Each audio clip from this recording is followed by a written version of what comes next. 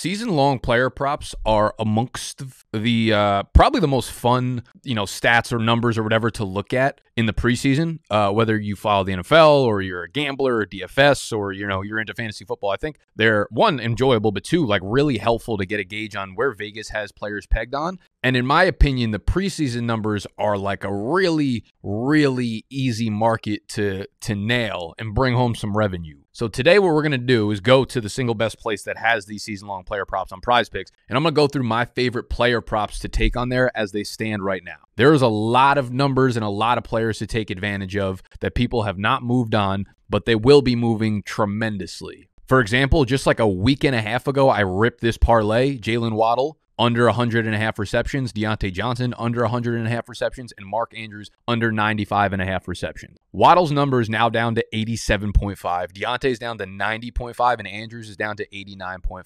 The season-long market is really easy to win on as long as you can control your emotions and take the unders on these players. Most of the numbers that you'll see on PrizePicks, on wherever you look at them, are baking in best case scenario with 17 games played. The majority of NFL players don't play a full 17 games, so whatever their average per game numbers were need to be boosted up tremendously in order to hit overs on these. So you'll see a theme throughout today's video, a lot of unders. We're going to hit them. We're going to hit them fucking hard, and let's get this fucking bread. Y'all know what to do. Let's tuck our shirts in. Flex our traps. We'll stop yelling.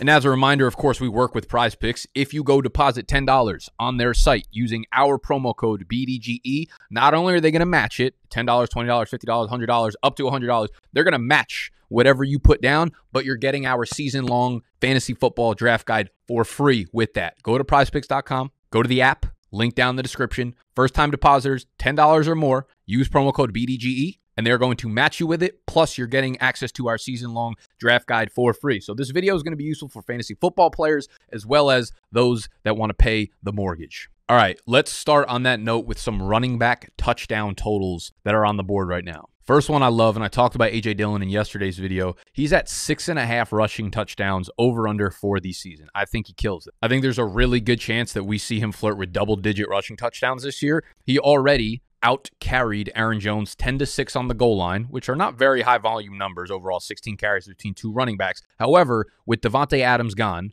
their red zone numbers, their red zone scheme is going to have to go extremely fucking run heavy, all right? And if Davante Adams is not there, it's going to live through A.J. Dillon and live through Aaron Jones. I could see Aaron Jones, again, playing a lot from the slot, especially down in the red zone to get open in those tight spaces, meaning Dillon's going to get a lot of the red zone carries. So he had 5 last year, I think, with a very, very much increased role, and just the absence of Adams, meaning their red zone offense is going to have to dictate, or is going to have to go through their running backs. I think Dillon smashes the 6.5 over-under touchdowns. After Dillon, we have Clyde Edwards-Helaire. He is at 6 rushing touchdowns, which is crazy to me. He's had 4 in each of his 2 career NFL seasons. He's had 4 in year 1. He had 4 in year 2. He is not the goal line back there anymore. He has, you've probably heard me say this stat, but he's had 12 career goal line carries through 2 years. 12 career. 6 of them came in that very first game they played. You remember that was a fucking on TV, national televised game. He just getting stuffed on the fucking line of scrimmage over and over again on the goal line. So half of his career goal line carries came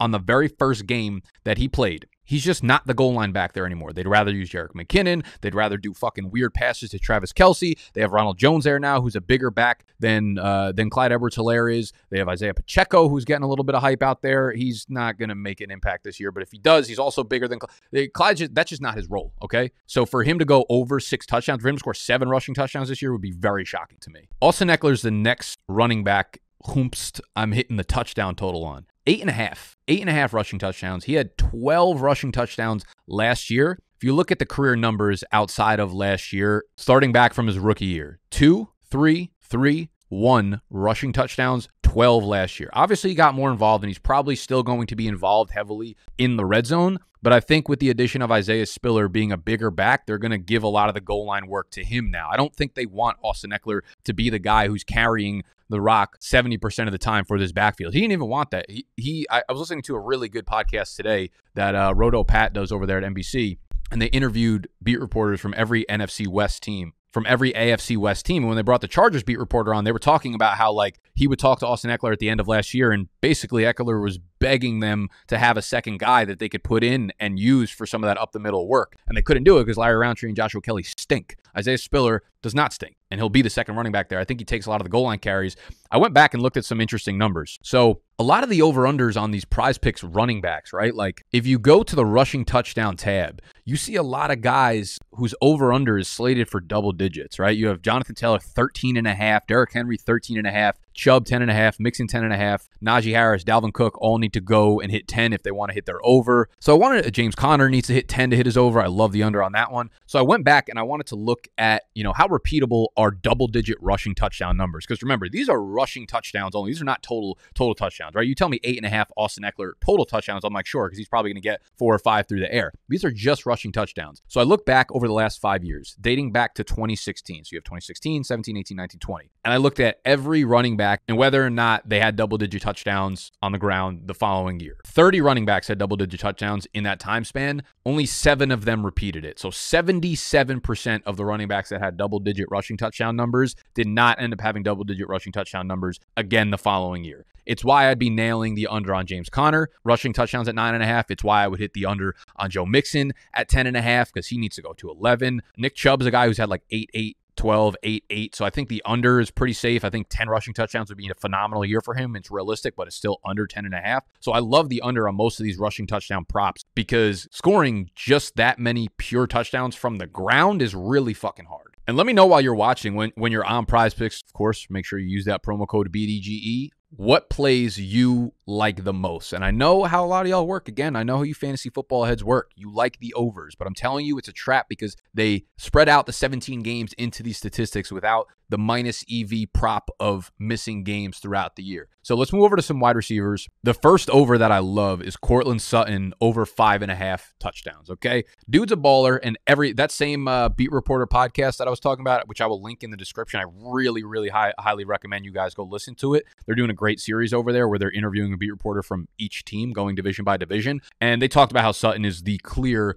breakout top guy as a wide receiver for Russell Wilson. They even went as far as saying that Jerry Jeudy's probably going to be the odd man out. When there's 2 wide receiver sets, it's going to be Patrick, it's going to be Sutton, and Jeudy seems to be the third guy in the pecking order. But Sutton stands to be the guy in the red zone there. Sutton stands to be the guy attached to Russell Wilson who continuously threw 30-plus touchdowns in an offense that was run-heavy, that was slow, that wasn't a high-scoring offense, and he was so prolific in the red zone. His efficiency numbers in the red zone were top 5 throughout his entire tenure in Seattle. Courtland Sutton is one of the biggest, probably top, we will be looking back at him as one of the top red zone guys at the end of this year. So 5.5 touchdowns attached to Russell Wilson, I feel like is easy money. I also love Michael Pittman at 6.5 receiving touchdowns. I will take the over on that because when you look at this offense that I think is going to run really fucking smoothly this year, good O-line, Matt Ryan commanding the offense, great running game. They really don't have a lot of weapons on the outside or on the inside. They don't have a tight end of consequence. They don't have a real wide receiver 2 behind Pittman. Sure, Campbell and Alec Pierce might be cute, but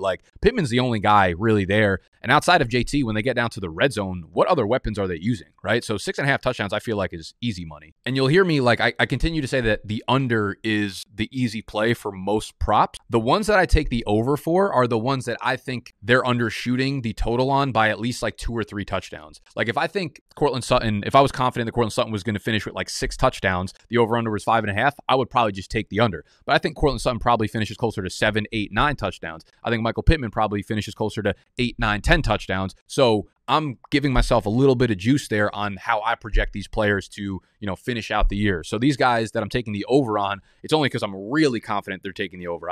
It's not like a tiebreaker for me and I like the player, he's athletic. I think there's juice to be squeezed out of the over. So that's when I would take, the over as opposed to the under. The Chargers wide receivers are a really baffling one because they have Mike Williams at 6.5 touchdowns, who flew over that last year. They have Keenan Allen at 7.5 touchdowns, okay? Keenan Allen has topped 7.5 touchdowns once in the last 8 years. One time in the last 8 years, and it was just barely with 8 touchdowns. So I have no idea why they have Keenan Allen pegged as the higher touchdown scorer over Mike Williams, but I'm really confident that Mike Williams will go over 6.5 touchdowns. Pretty damn confident that Keenan Allen will go under 7.5 touchdowns. So I like the reverse little swap action there. And the last one I will take, I kind of like DK Metcalf under 75.5 receptions. I think it's just a high number, given that, again, this offense is going to be slow-paced, and they're not with Russell Wilson anymore. So it's going to be a combination of Geno Smith and Drew Lock throwing, so he could still see 130 targets, 140 targets. But what happens if only 55% of them are catchable? And, you know, what happens if 35% of those are contested? Or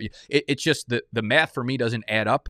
That, you know, to hit 80 receptions, you have to be a pretty high volume guy. And Metcalf, I feel like with these shitty quarterbacks, is going to be more of like a downfield threat that they take shots to. And I don't know. 75.5 receptions is, you know, 5-ish receptions a game. I think that's just a little bit of high number for a guy attached to a quarterback that we have zero confidence in. I think the reception tab is probably one that you will make the most money on as well. Is rushing touchdowns for me, and then receptions are extremely inflated. And they continue to go down. If you had caught this like 3-4 weeks ago, you would have made some serious fucking money on it. But we're going to be doing these throughout. They're going to put over-unders for preseason games and obviously throughout the season. So make sure you're signed up for PrizePicks. We're going to be ripping these all season long. Again, use promo code BDGE. It'll get you a 100% deposit match, and it'll also get you access to our season-long draft guide, which has our rankings in it for free. If you're looking at the receptions, I know I said I like the unders on a lot. I like CeeDee Lamb over 87.5. I like Treylon Burks under 65.5. I love Christian Watson under 55.5.